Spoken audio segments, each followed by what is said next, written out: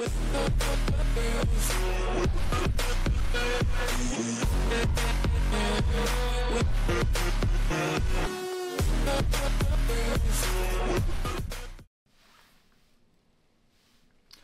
back to Sip the Tally Films. I'm your host, Coach Evans, and today on Ravens Daily, we're going to talk about 4 things that came across my desk. Well, 3 things that came across my desk. 1 thing that I really just want to kind of get off my chest.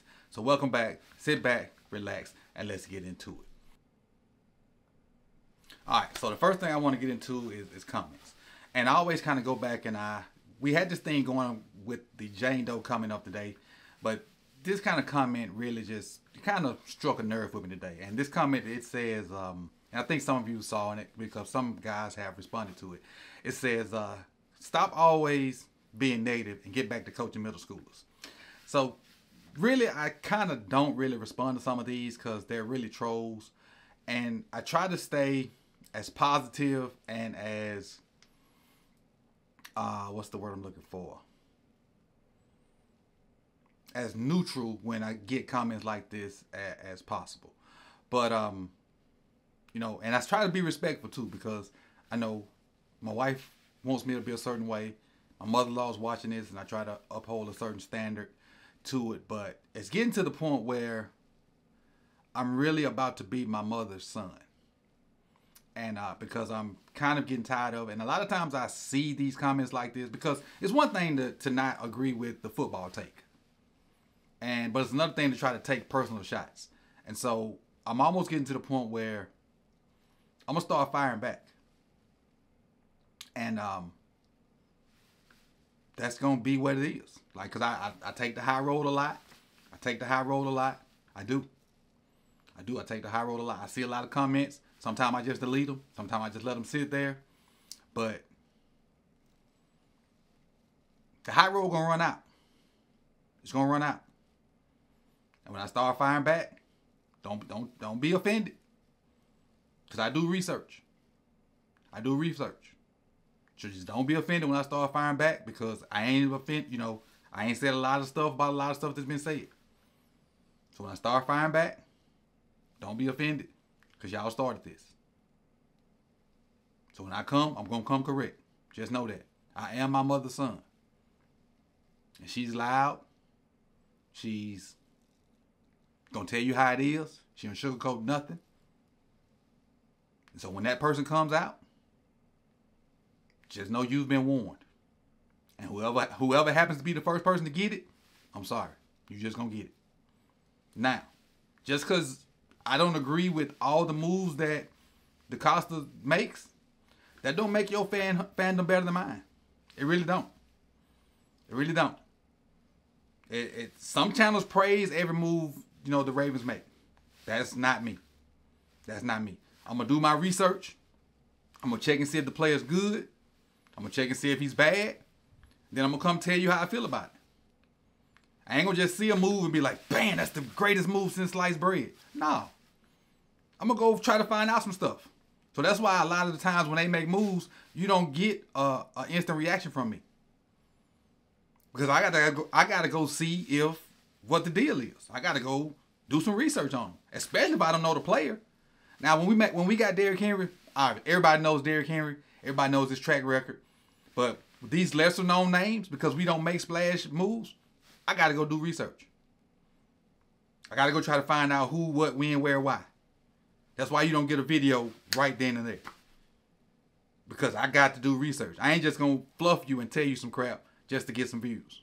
I'm going to do my research, try to say, hey, he's good at this, he's bad at that, this, that, and the other. So I'm just not going to be happy at every move that's made. I just can't do it. Now, with that being said, Eric DeCosta does have a hard job. Being a GM of a football team is extremely, extremely, extremely hard. By no means am I saying that he's good or bad at his job, because I don't know the pressure that comes with that at all. At all. All I'm saying is I'm a fan of the team, and just like every other fan, I'm going to react to it. I just happen to do it on YouTube, which some of y'all like, some of y'all don't. And even some of the people that don't like it, you still tune in. which is good because it's good conversational pieces. We all have opinions. My opinion is not better than yours. Your opinion is not better than mine. So as long as we can keep it conversational and don't get personal, I think we'll be good. But just keep them personal, you know. You don't have to keep them. You know what? I was finna say keep them personal attacks to yourself, but you can bring them. And when I fire back, I don't want to hear shit. That's all I gotta say. When I start firing back, cause I be the out of all our little group, I think I'd be the most even kill person besides Chris. And I think I'd be more even kill than Chris, cause Chris fire him too. Y'all just don't catch him. But when I start firing back, I don't want to hear nothing. All right, but let's get into what we're here for. I done got out this soapbox. Let's get into what we're here for. So, the Ravens signed Kadar Hollman. Now, a little background on Kadar Hollman. Again, like I told you, I have to do research. He's 29 years old. He's a 6th-round pick from the Green Bay Packers in the 2019 draft. He played for the Packers in 2019 and 2020. But here's where I have an issue. I can't find any information on Hollman from 2021 or 2022. I don't know if he was hurt. I don't know if he was on a practice squad. I don't know what. But then we pop up and have stats again from last year. So that's what's puzzling me. Like, I can't find any information on Hollman for 2 years. It's like he disappeared. I don't know if he was out of the league or I can't find information. Like, if y'all got it, link me to it. Like on PFF and on my other thing I look at, like nothing. Like nothing. So if he was a ghost, I assumed he was hurt when I first saw it. When I went back and looking for the stuff, I can't find it. So that's puzzling to me that a guy would be out of the league like that and then pop right back in and play every game last year with the Texans. He didn't start, but he played every game last year with the Texans. Had a PFF grade of 62.1. Most of his snaps came versus the Atlanta Falcons. And I'm going to take a look at that game either sometime today or tomorrow. And I'll be breaking that game down. So you might see a quick video about Kadar Hollman and his game versus the Falcons last year to kind of see what kind of player we got versus the Falcons. But the Ravens signed Kadar Hollman. And really, to me, this is a signing to kind of put pressure on Pepe, put pressure on J. Loma Davis, because those two cats just can't stay healthy. So we got to bring in guys like this because the guys we drafted to produce can't stay healthy. So you have to bring in, I don't want to say unknowns because, man, dude, the NFL, so he got to be known. But signings to make you say, say who. And if you're old as me, remember Arsenio Hall, things to make you say, That's what this signing is. But, his PFF grade was 62.1, and you take how you feel about PFF, but I paid for the subscription, so I'm going to use it. So that's where it came from. And again, his most snaps was against the Falcons, so I'll be breaking that game down, looking at it later in detail to kind of see what kind of player we got. But let's move on to the second signing. All right, now the Ravens signed Josh Jones, and I mentioned this 2 days ago when it first happened, but let's kind of get into the details of signing Josh Jones and a little background information on him. So he's 26 years old, and he was a 3rd-round pick by the Cardinals in the 2020 draft. Played the first 3 years in Arizona, and then he was traded to the Houston Texans in 2023. So let's kind of get into his background of playing guard and tackle for Arizona and Houston. In 2020, he played mostly left tackle for Arizona and had a PFF grade of 43. So in 2021, he split time between right guard and right tackle. And these are his snap counts in 2021. He played right guard for 612 snaps and played right tackle played right tackle for 231. So that gives you position flexibility for him. So that kind of makes him like a Ravens guy because he can play multiple positions. But back in 2022, he went back to tackle and played right tackle for one game, then played left tackle for the rest of the games for Arizona. Then he was traded to the Texans. And for the Texans, he played the very first game at guard versus the Ravens. Then he went back to tackle and played tackle for the Texans in game 2, 3, 8, and 15. And then he played a little bit in the playoff game versus the Ravens again. But I think Tunsil came back, and that's why he didn't play in those other games. So what I would say with signing Josh Jones, he adds competition to the right tackle spot because obviously left tackle is locked up with Ronnie Stanley, barring injury. So he puts competition at the right tackle. You don't just hand the job for Lele. And I'm gonna go back and look at some Jones film, and I'm thinking off the top of my head that he may be better than Falele already. But whoever we bring in for those positions, make them work. Like, earn your spot. And I'm gonna keep going back to this. I don't think Simpson earned his spot last year. I don't think Simpson earned his spot. I think Ronnie has earned his spot for longevity, and he just earned it. Linderbaum's spot, I think Linderbaum and Ronnie's spot secure. Those other 3 spots have to be earned. Even with my guy. Y'all know I like Ben Cleveland. He needs to earn that right guard spot if he's going to play for whoever they bring in. Salah got to earn if he's going to play. Makari, I don't know what they're going to do with Makari if he's going to play. Lele, was it Josh Jones? Whoever we got that's going to play O-line, earn them. Earn them. Don't just, like the competition last year between Simpson and Salah, there was no competition. There was no competition. And again, I don't know why Ben Cleveland can't play left guard. That still baffles me. But for some reason, he can't play left guard. I feel like he should have been I should have been a three-man competition. Salah, Simpson, Cleveland. But for some reason, Cleveland can't play left. But I don't want to go back in that soapbox. It is what it is. So that's what I got about Josh Jones. Now let's go to my last topic for today. Mina Kimes. So Mina Kimes is one of the people from the 4-letter network that I will listen to, that I don't mind listening to. She's one of the personalities that I've grown to respect. I think her insight is genuine. I think she does her research on situations. I think she's not a clickbaity personality that's trying to say stuff to get you to just click on her site or her takes or whatnot. I think she's not trying to hit you with the hot take. I think she genuinely is thoughtful in her takes about different things. So she recently came out with a fit with a cornerback for Baltimore. And let's see what she had to say and who she was talking about. Fit for Stephon Gilmore.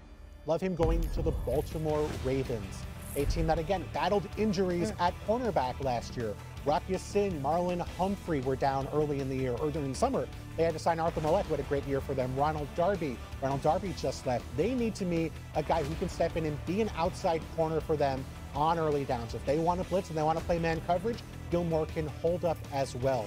I think Humphrey's best kind of playing outside on early downs, moving inside, playing the slot in passing downs. Gilmore gives you a lot of flexibility. He's a mature veteran. He's a good tackler.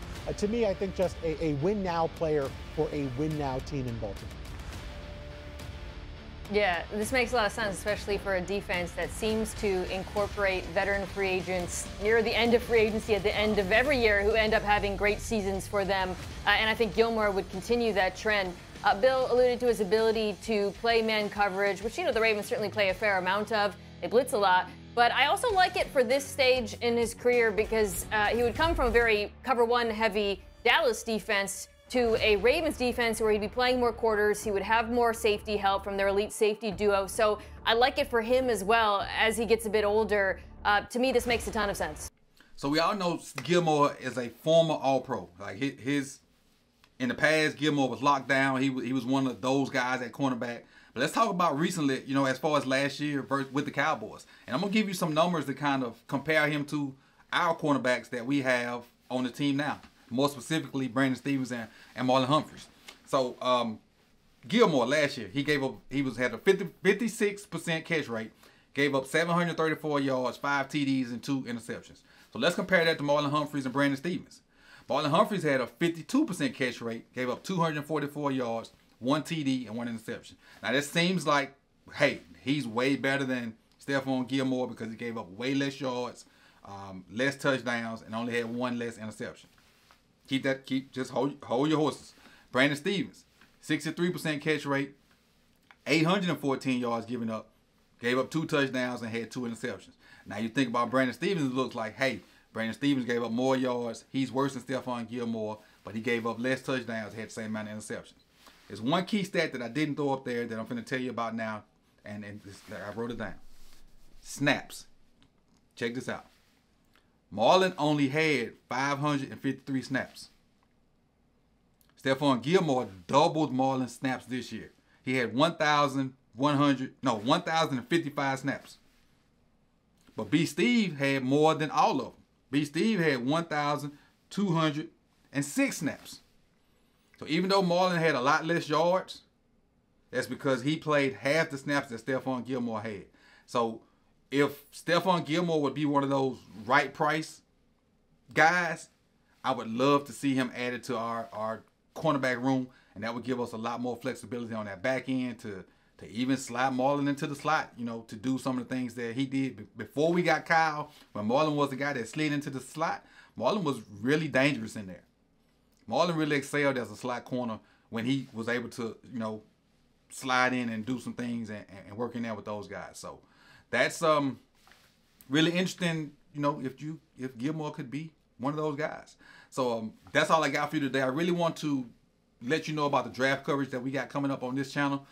So last year we had a great time. We're going to run it back again this year. And if you wasn't with us last year for the draft coverage, we had myself, Chris Just Joking, which we had the entire Deep Cover podcast. Chris Just Joking, Michael Crawford, Kerry Stevens. We're going to run it back with our whole roundtable crew, myself, Hendo, OTR, Mike, B, and Jose. So all of us will be here for draft coverage on day 1. I think most of us are running back for day 2, but we're not doing day 3. Definitely not doing day 3 at all. But we'll all be here for day 1. I'm not sure who will be here for day 2. I know I'll be here for day 2. But draft coverage will be here. You'll have some really thoughtful, insightful thoughts about almost every prospect that will be picked for day 1 and day 2. And again, me and Chris will start talking about receivers, I think Wednesday, because Chris's birthday is Tuesday and Mike's birthday is today. So if you follow OTR Mike, wish him a happy birthday. And then if you follow Chris, I think his birthday is Tuesday. So happy birthday to those guys. And this is Coach Evans with Sip the Tally Films. So I'll see y'all soon, man. Peace and love. Like the video, share, comment. If you're not subscribed, please do so. And I'll see y'all soon. Peace and love.